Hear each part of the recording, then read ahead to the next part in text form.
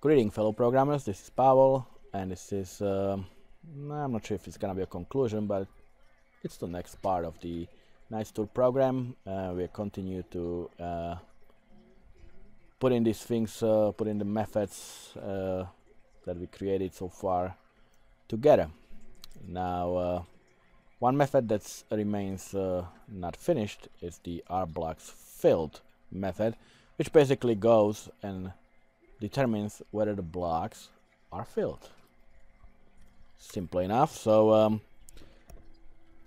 what I'm going to be doing here, I'm going to do a boolean blocks are filled, and I will assign it true, and we will do a nested loop. So for integer I equals 0, I is less than row, and I plus plus, and we will do the same for the columns. So for integer C equals 0, C is less than columns, and C plus plus. And what we are going to be doing is checking whether the move we're trying to make contains a grid symbol or not. So if moves, that's our array of moves, I and C are the indexes. So in other words, 0, 0. We start with 0, 0. Now, if it does not contain the grid symbol, we can add the move to our round moves plus plus. It's just a counter that we use. If you remember the first video, we have the round moves counter. So in other words, if it is not equal grid symbol, we still have some available moves. I mean, we filled another square with our valid move. We're basically counting if it's a grid 8 by 8. Are we counting if there are any x's? I mean, in this case, if there are any grid symbols. If there are only x's, then the grid is filled and we won. The game is or the tour is over. So else we will return blocks are filled, or we will set it to false. Blocks, I forgot K over here. So blocks are filled equals to false, and we will basically return. Oh, I'm already returning here. I'll just override it. We will return whatever is being held in the blocks are filled. So it will return true or false. We set it to true by default.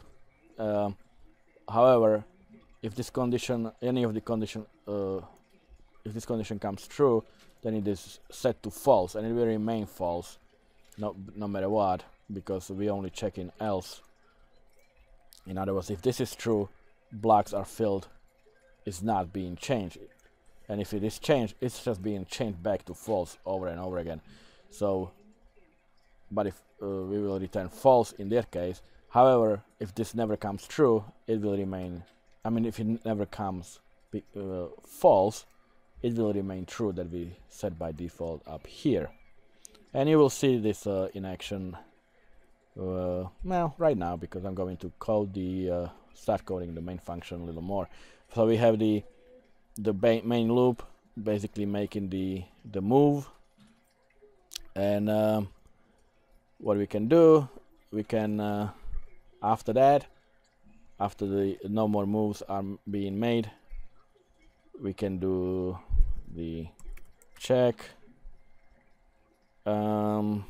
if all blocks are filled after each round. You know what, let me run it. I'm not sure if I'll be able to, but let's see what I get so far.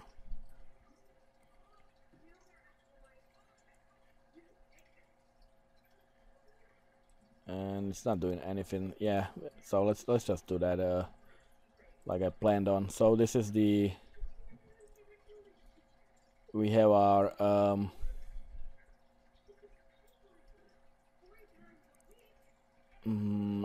let me think quickly. Let me see. What is it? That's wrong. Well, first, let me just get the populate array and display array, because I need them in order to actually perform, even show anything on the screen. But this is still not working. I added console read key just so I have to press the key after each move. But it seems the problem is here, so let me see. If moves are already made, then return true, and or set move to true, and let me see again. So this one, all right, it's supposed to perform until bet counter is 8. In other words, if we cannot make any more moves, we're done. The game's over. Until then, we will be making the moves. So, oh, you know what? Because this one has to return false. Because we are playing until no more moves are possible. In other words, it always returns false at the end. We are only simply making moves within the while loop in between. So yeah, let's run it now. Let's see what we get. And here is our grid. So yeah, that seems to be working. If I press this, these were our moves that I made. Okay. All right. So that's like a little bit of the logic there, but it's not obviously finished yet. Let me just work on that now. So when we populate the array, we will do this console.check, and we will display the grid, and yeah, that's basically all. So what if I change this to, let's say, 4 by 4 grid? What is it going to do? And this was the best it could do. All right, so but let me check to make sure that we are getting in, move in L shape and the moves are valid. So I'm going to do it so I press a key after every single move, not just every tour. So let's do that now. All right, I'm trying to see that. So over here, when we actually make the move, a valid move, I'm going to do display grid. So I will see each individual move, and I will do console.read key. So I will pause the screen after each grid is being shown. So let's see if this is gonna work. Okay, so here's my first grid. I'm not sure where the first position is that we started. So, but now we moved over here. So we are on A3. So let's see where we move from there. Now my grid is 4 by 4 now. So A3. And it looks like I moved to B1, which is a valid move. 2 up, 1 right. So I'm on B1. And I move to D2, which is 2 to the right and 1 down, which is a valid move. Now I'm down here on C4. From C4 I went to B2. B2, now it's A4, 2 down and 1 left. So that's valid. I'm not sure where I am now. Over here, I believe C3. That's a valid move from B. I'm from A4, and let me just keep clicking. But that's it.